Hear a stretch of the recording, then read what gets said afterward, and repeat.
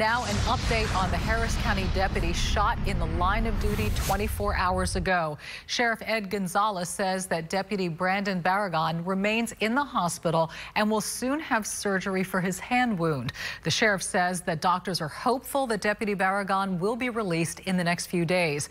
Meanwhile, the focus is on the shooting suspect and his criminal past. We have learned that Moises Martinez was out on bond at the time of the shooting. Senior reporter Phil Archer live at the Harris County Jail downtown. Phil, this is stirring up a lot of controversy here tonight. It is indeed. Martinez is a violent career criminal who police say should never have been released after his last arrest, and he's just one of many offenders who've been put back on the street after paying low money or personal bonds and have gone on to reoffend, to commit more violent crime. It's a problem that's become so acute in Harris County, the legislature is waiting at. When deputies cornered Moses Martinez at a Northside convenience store Tuesday, surveillance video shows he was well armed. In the ensuing shootout, he wounded Deputy Brandon Barragan. And now police and victims advocates are asking why Martinez, a violent career criminal, was even on the street. Sadly, it's par for the course for what we're seeing in what I'm calling the Harris County bond pandemic.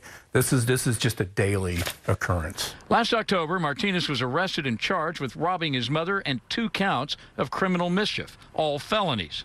Because of his criminal history, which includes convictions for assault, burglary, theft, and firearm possession, the county prosecutor asked Martinez be held without bond. But that request was denied by Judge Amy Martin, who granted a low bond and allowed Martinez to go free after posting just $1,750. He soon violated the conditions of that bond and was declared a fugitive, armed and on the street.